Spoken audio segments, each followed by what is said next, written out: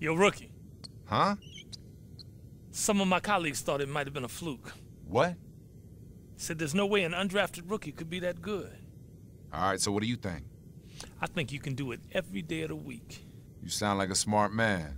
And the smart man has some advice for you. What's that? Tell your agent to stay by his phone. That's right. If there's any way we can get you here, we will.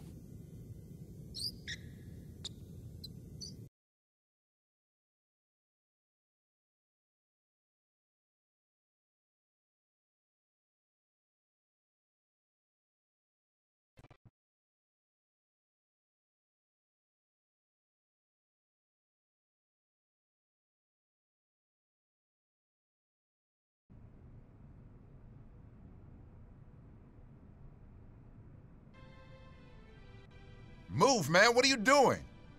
We got our foot in the door. The Magic have offered you a 10-day deal. Why not a year?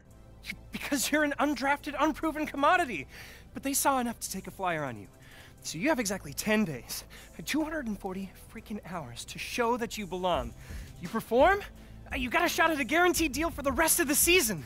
We both live to breathe another day. You don't, you got a shot at being last in a long line of might events. I'm probably out on the street, too. Living in this rat hole. Hold up. Rat hole?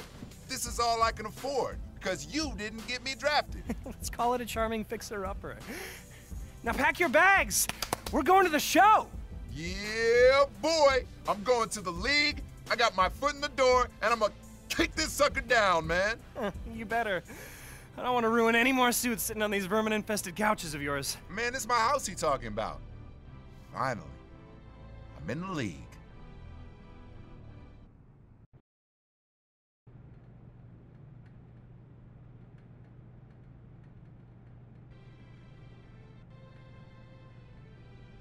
You did well in the workout and in the scrimmage.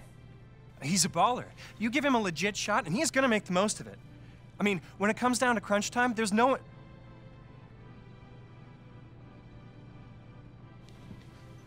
10 days, my man. We'll see if he can swim with the big fish. If he does, he might have a shot to be signed for the rest of the year. He might even find himself a spot in the rotation. If not, son, he's back on the streets. You ready? I'm ready, willing, and able, sir. You'll see. Good.